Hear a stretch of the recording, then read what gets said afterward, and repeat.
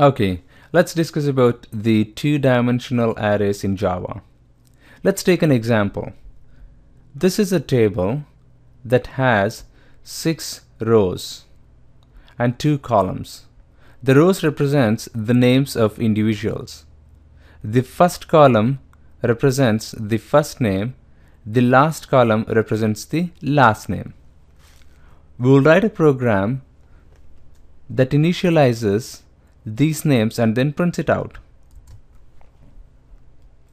Here is a two-dimensional array class. It has a main method. We are declaring the two-dimensional array. As we know, each dimension needs to be square brackets. We put 2 brackets to declare that it's two-dimensional, and the name of the array is names.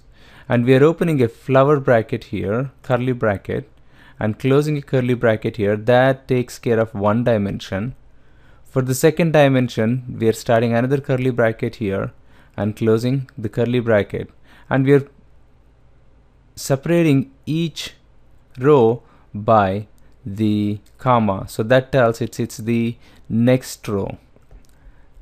So here Sam and Cole, the first row in the table, second row on the table, and so on. So these are the first names, these are the last names. So once the names gets initialized, what we are going to do is we are going to have a loop that goes through each of the names and then prints names 1 of 0. Initially it starts with 0 through length, 0 0 and 0 1. The first angle bracket, the number in the first angle bracket is for the row, so it goes through each row.